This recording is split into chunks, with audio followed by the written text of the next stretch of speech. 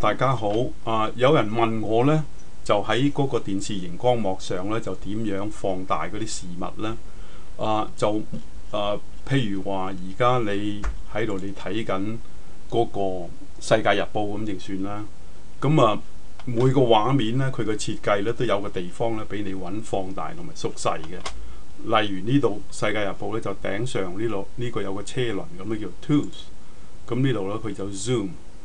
咁你可以改變，譬如話放大200%，咁呢度即刻大啦咁你又改翻細。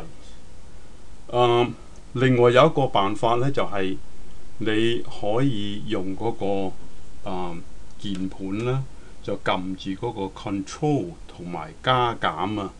加呢就係放大，減呢就係縮細。而家我就示範俾你睇 ，Control 加。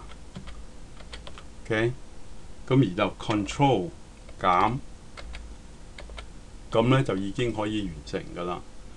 其實呢個鍵盤 Control 加減嚟講咧，就係非常好用嘅。無論你喺邊個 program 或者每個畫面都好啦，你都唔需要再考慮咧，就咁整個加同埋減咧，咁就已經掂啦。